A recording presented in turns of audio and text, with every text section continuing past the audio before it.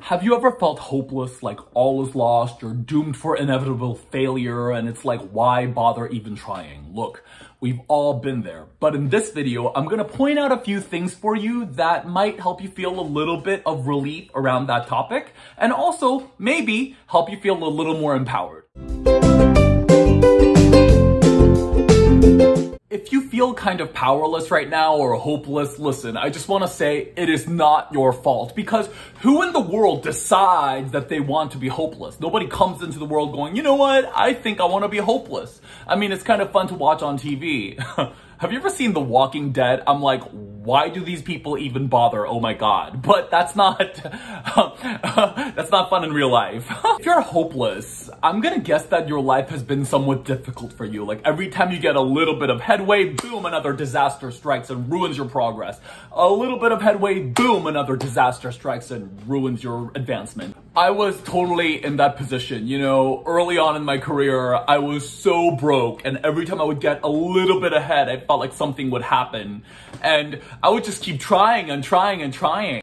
I mean, I came from extreme poverty, and I really didn't want to be poor, so I took these crazy odd jobs, like I was a toy soldier at a mall, I sold karaoke machines at Costco, which is the worst job ever because nobody wants to hear you sing. But you know, I'm not one for being ignored, so I would like just look right into the eyes of the people ignoring me and sing a song that could be directed at a jilted lover. I'd be like, I'm not telling you, I'm not going. And the wife be like, do you know him?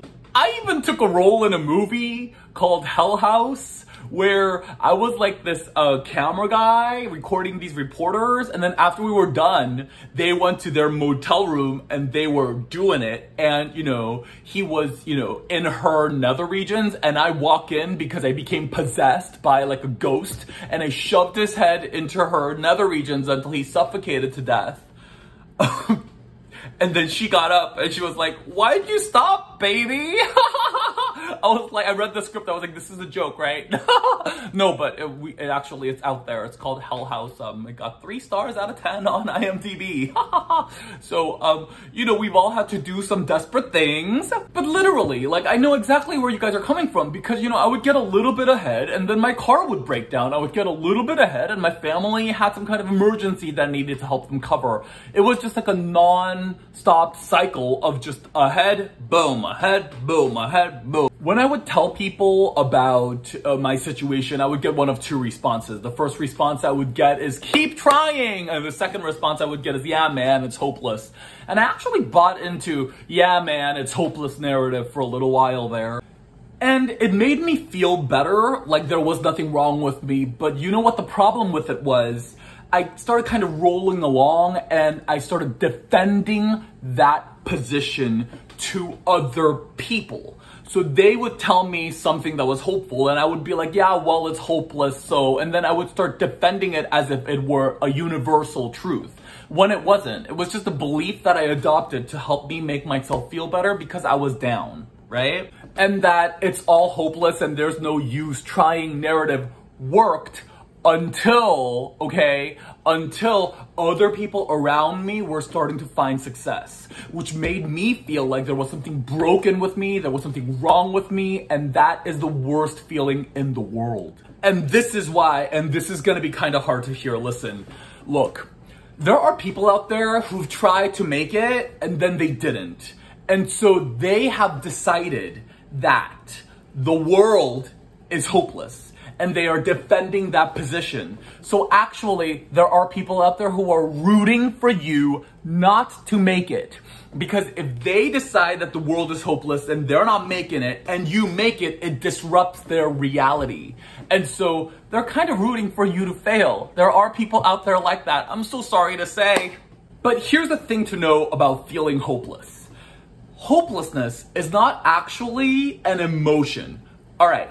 Disappointment is an emotion. Sadness is an emotion. Frustration is an emotion. Hopeless is the meaning that you add as a reaction to the emotion that you're feeling, right? So it's like, something went bad, I feel sad, and things are hopeless. So that's a meaning. Do you understand how that works? You see what I'm saying?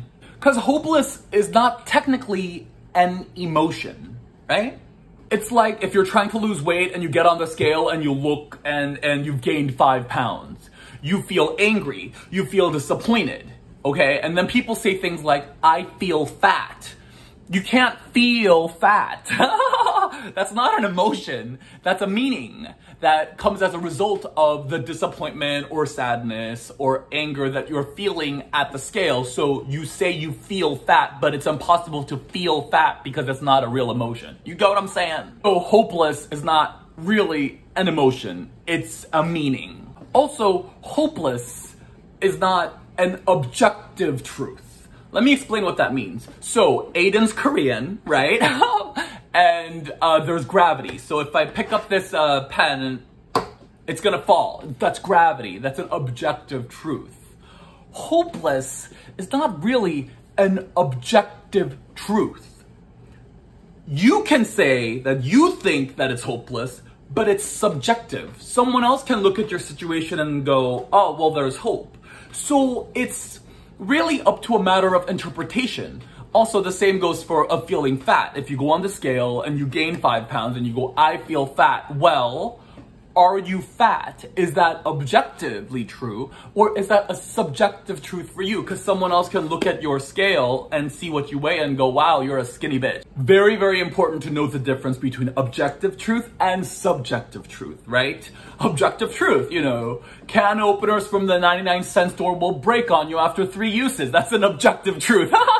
No, that's not. But you know what I'm saying. Like, everything at the 99-cent store costs 99 cents. That's an objective truth. Sometimes they sneak in items that are $3.99. Anyway, but you get what I'm saying. Objective truth that everybody can agree to. There's gravity, Aidan's Korean. Subjective truth is something like, Starbucks coffee is too strong. Or, you know, Madonna is the queen of pop, right? Some of you boys watching are like, oh, hell no, that would be Ariana Grande or Lady Gaga. And you would be wrong. No, that's a subjective truth. And also, in fact, things are hopeless is a subjective truth. But let's break down hopelessness for a minute. The reason why you might feel hopeless is because you feel like you don't have any choices in whatever situation you're in. You feel you're out of options. But the truth of the matter is, there are always options. You may not like the options you have, but there are always options. Like, you got a new job and your car broke down and now you have no way to get to work.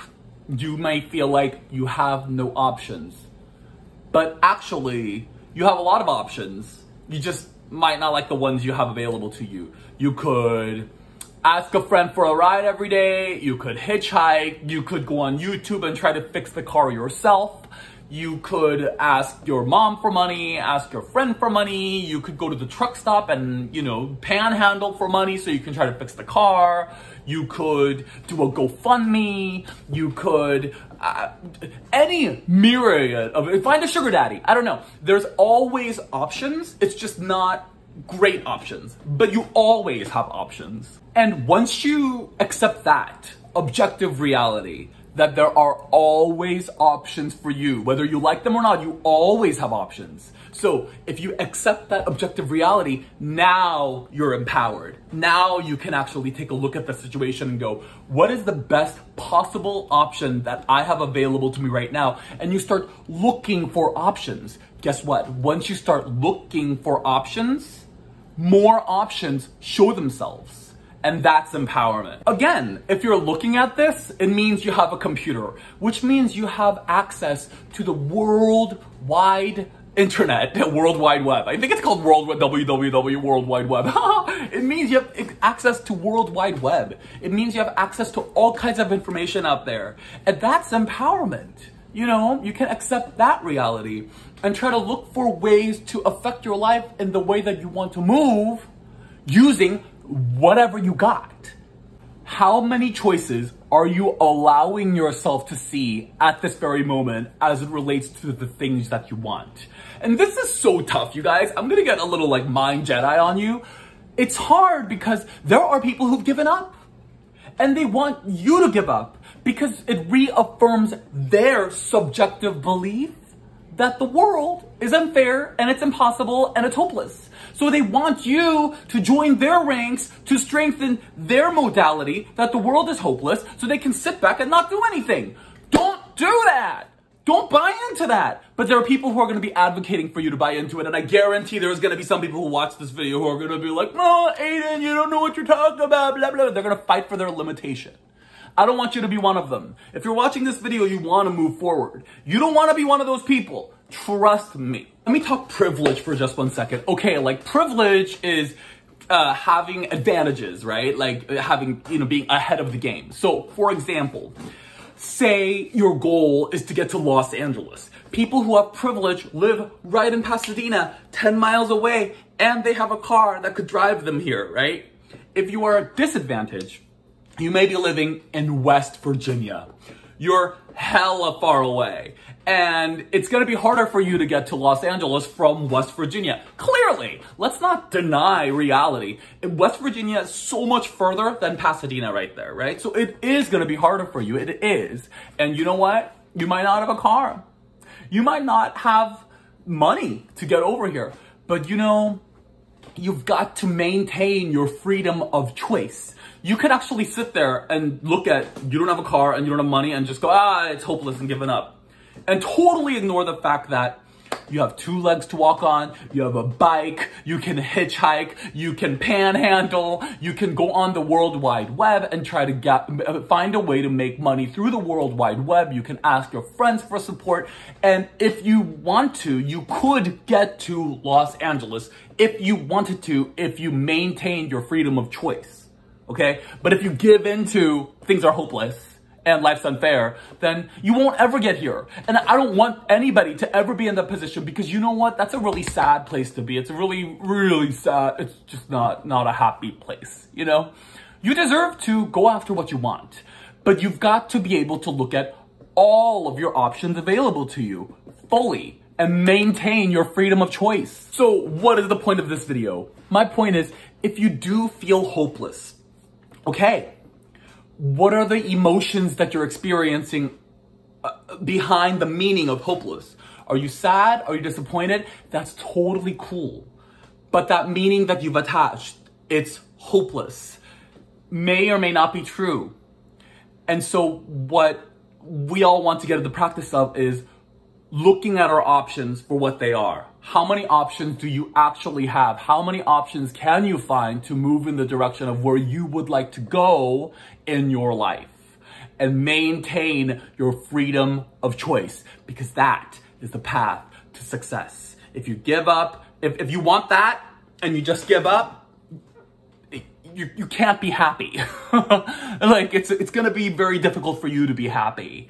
Nothing is more painful than holding yourself apart from that which you actually want, thinking that you can't get it because of a meaning that you've constructed in your mind, and now you're gonna be joining one of those people who are like, it's hopeless, to try to convince other people that it's hopeless. Don't do that. Don't do that to yourself. Don't do that to other people. So please, if you're watching this video, give yourself the gift of the freedom of choice, okay?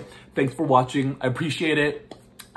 If you want to learn more about how your brain works to help you move forward, watch my video on reticular activating system and emotional momentum. Also, take a look at my video on success principles and get a copy of my book, The Art of Being Yay. Yahoo! All right, guys, thanks. Thanks for watching.